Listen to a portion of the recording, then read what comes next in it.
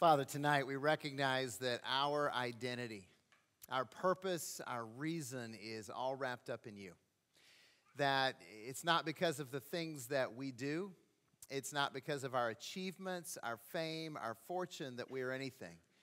But we are something because you have loved us and you have sent your Son to be our Savior and to include us in your family.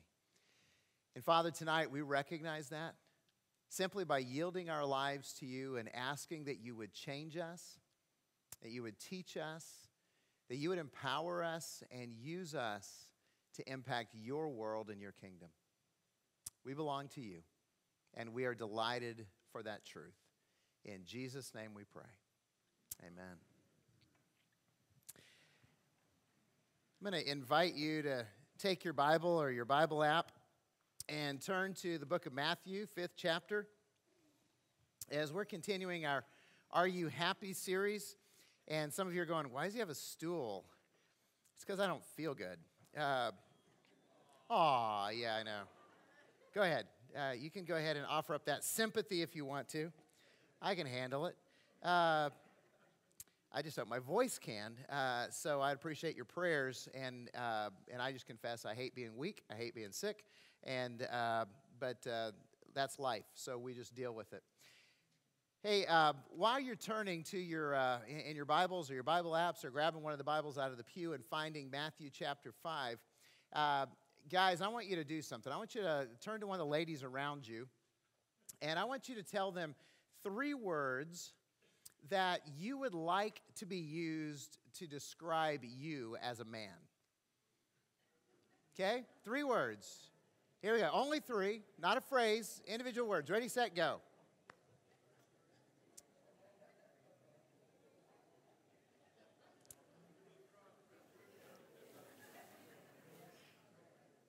How come the women are talking more than the men? Ask the question to the guys. So, all right, that's enough time. Hey, the passage we're looking at is called the Beatitudes. We're talking about are you happy? And this is our study in how to be blessed, how to be happy. And beginning in verse 3, Jesus said, "Blessed are the poor in spirit, for theirs is the kingdom of heaven. Blessed are those who mourn, for they shall be comforted. Blessed are the meek, for they shall inherit the earth. Blessed are those who hunger and thirst for righteousness, for they shall be satisfied. Blessed are the merciful, for they shall receive mercy. Blessed are the pure in heart, for they shall see God. Blessed are the peacemakers, for they shall be called the sons of God.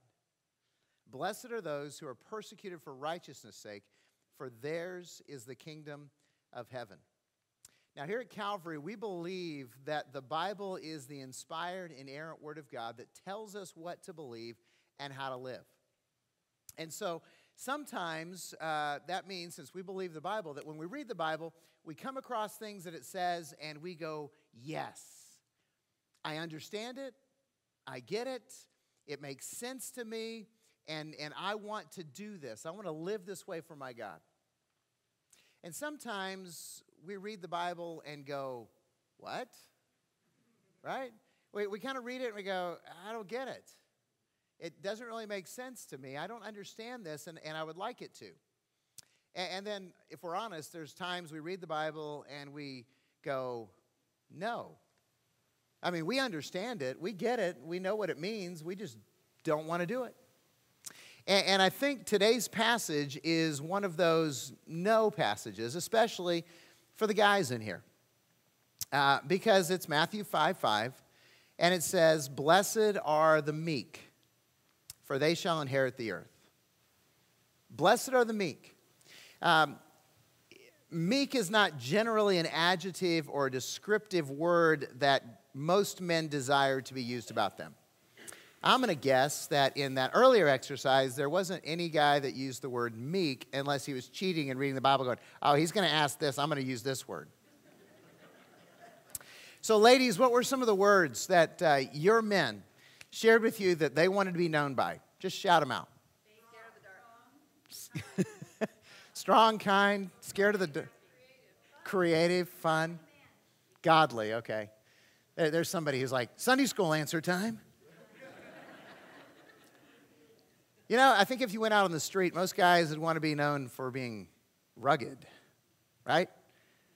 They want to be known for being strong, maybe brilliant, smart, successful, right? If you're just like bold about it, rich. You know, fun, energetic, all these kinds of descriptions, but meek tends not to make the top 10. Maybe top 100, I don't know. But Jesus says that you're blessed, that you're happy, that you're going to be successful if you're meek. And we don't really like it, especially the guys in here. So we're going to talk about this tonight, and hopefully when you leave here, you're going to be okay with using the term meek as a descriptive word for your life. And you'll be asking God to help you be meek.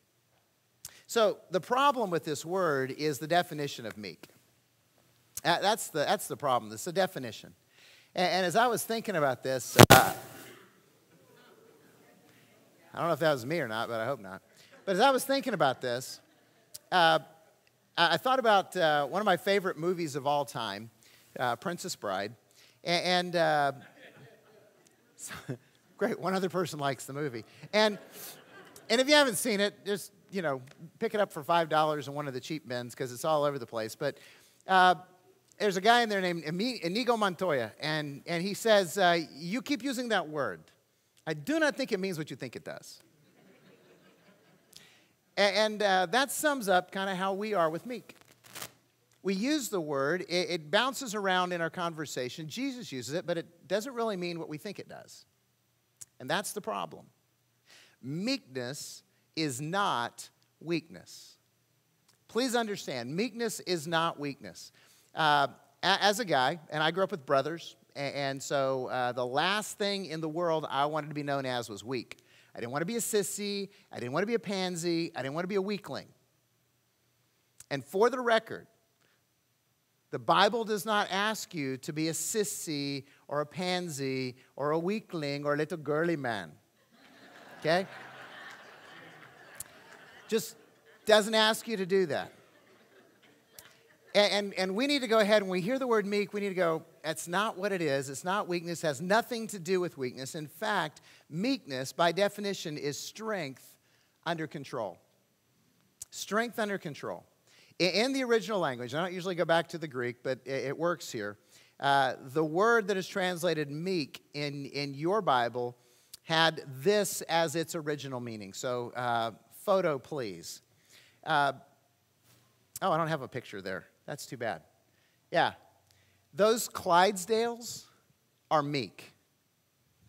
Because the original language, the word that we have translated meek in our Bibles, was used for an animal that had been domesticated so that its strength could be used for a constructive purpose.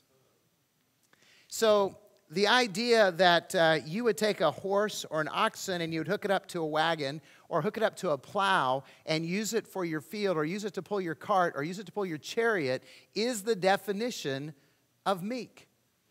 I don't think any of us would look at those horses up close and go, that's a weak horse. No. We recognize the strength in that, and so we go, wow, that's strength that is directed, it's under control of the master. So I want you to understand that you can't be meek unless you're strong. That it's impossible to be meek unless you have power. So here's a couple other images of meekness or how you can think about meekness. For instance, a river has a lot of power. And what do? We dam up the river so that it becomes a source of energy and a place for us to store up water that we need to live for us. So that river becomes meek because it's strength that is controlled. It's under control. And that's a great picture anyway, isn't it? So we're all like, I've driven over that bridge. I watched it being built. Or how about this? Here's another picture of meekness. And you may not understand what that is, but that's a laser that's cutting metal. And laser, as we know, is light that is directed, that is focused, and then that energy of that light is utilized in order to cut things, or, like I could ask how many of you have had, laser eye surgery. It's kind of cool, right? Because that strength that is under control, that laser has become meek. Not weak, but meek. Now, my favorite, and I don't have a picture of this because we see this all the time, and in fact, there's a great image of it sitting on the back row on this side right over here, and that is a man holding a child, right?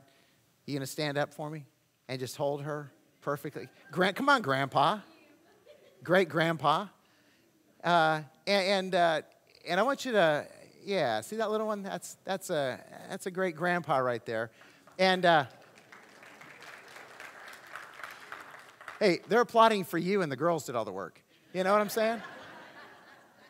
So here's the thing. He has the strength to destroy that child. True?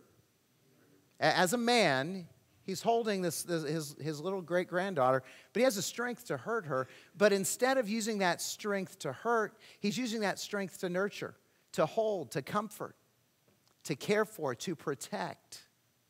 That's meek.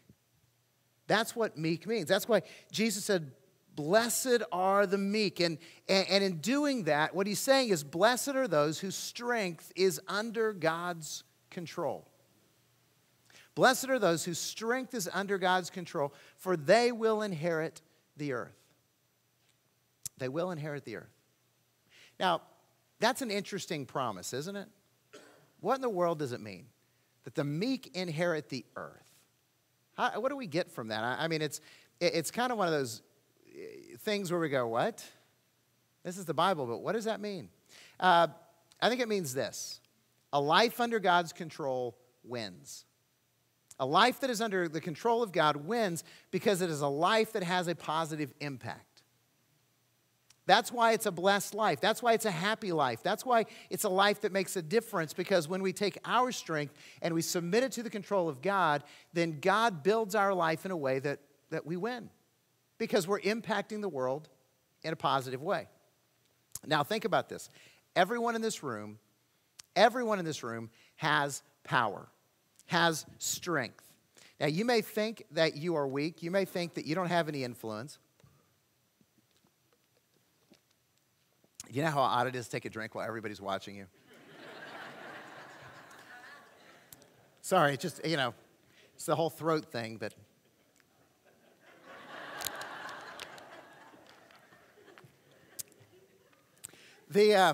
But you have power. Maybe that power is in your hands, and you're strong. Maybe, probably, that power is in your words. Definitely the power is in your influence on the people that God has given you, whether a few or many. And again, I know some of you in this room, you recognize your influence, you recognize your strength, you recognize your power, and others of you don't, but you have it nonetheless. It's a reality that you have strength. In fact, I want this to resonate. So I want you to look at the person sitting next to you, and I want you to take turns, and I want you to say, the younger one, say it first, okay? That'll make it easier. Just look at him in the eye and say, you are powerful. All right, now say it back to him. Now, why is that funny?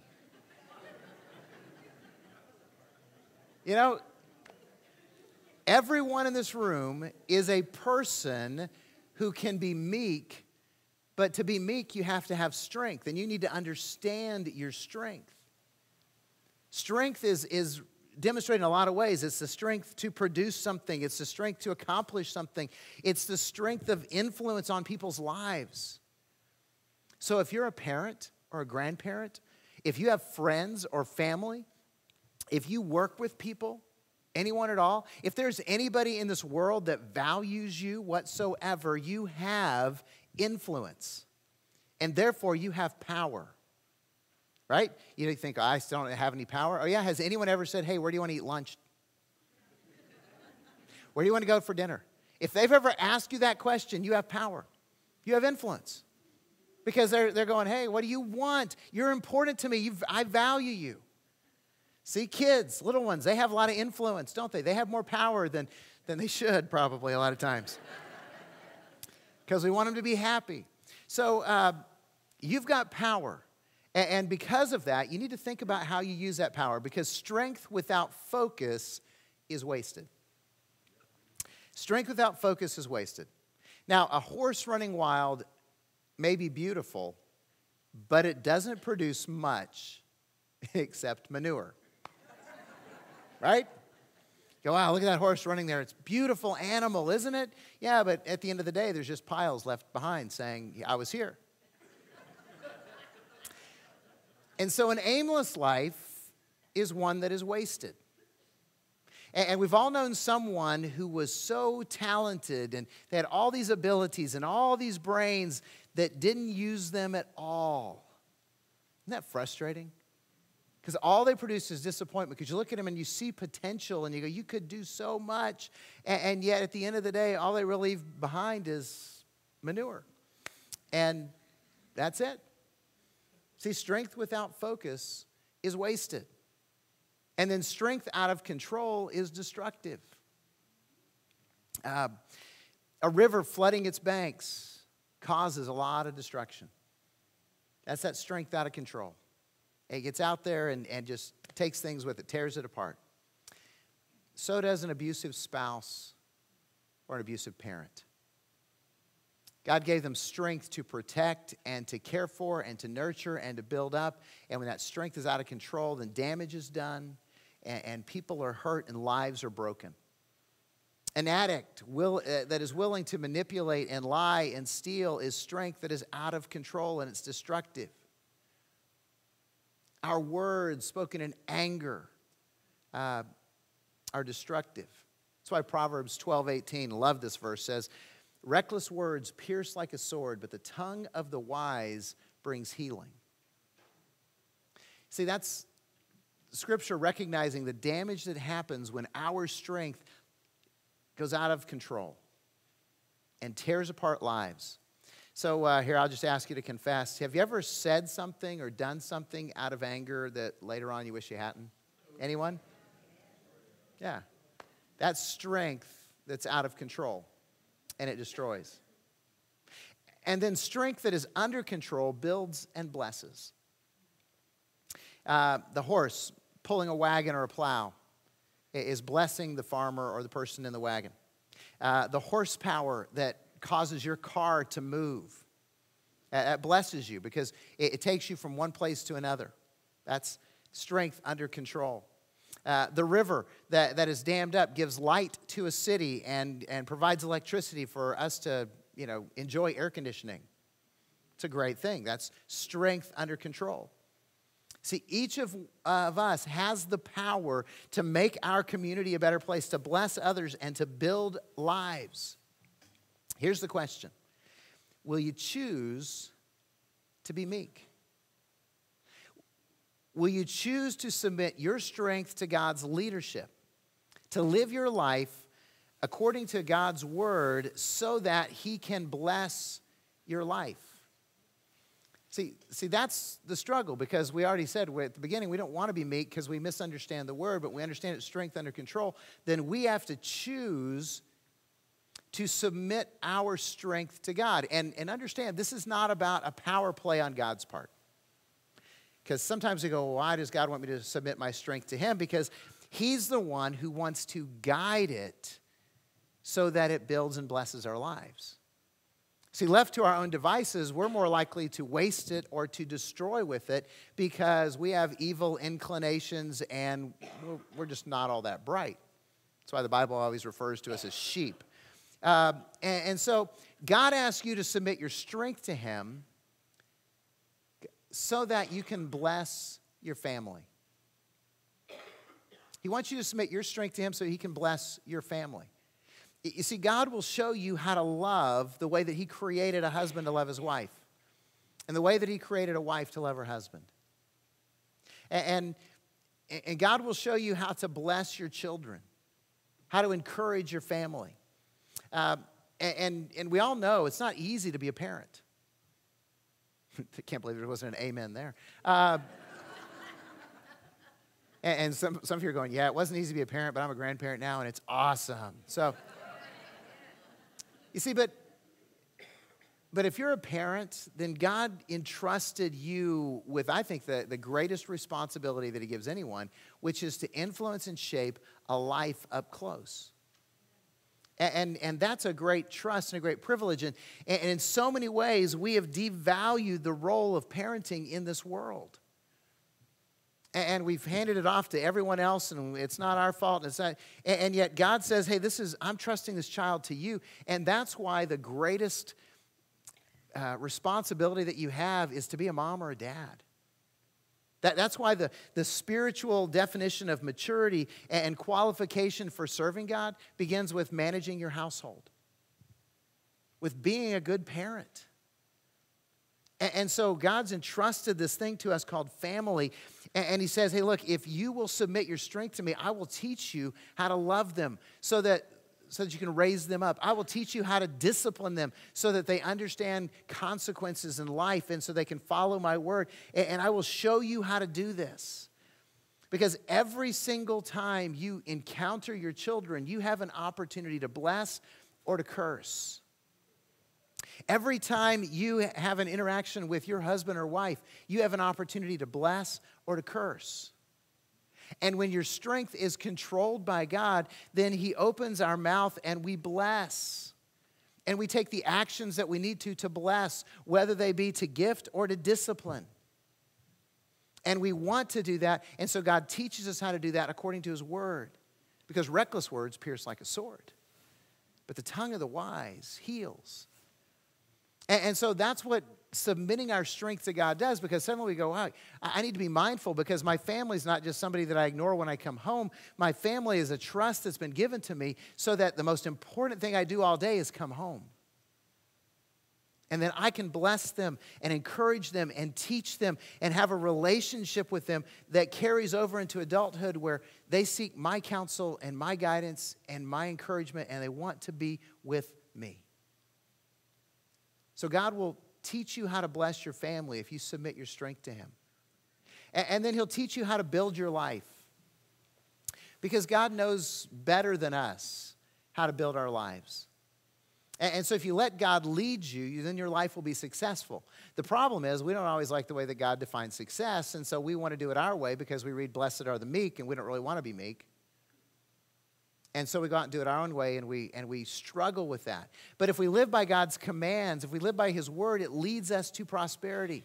Because God wants to teach us how to be people of integrity, how to be people who are faithful, how to be people who work hard, because he created us for that.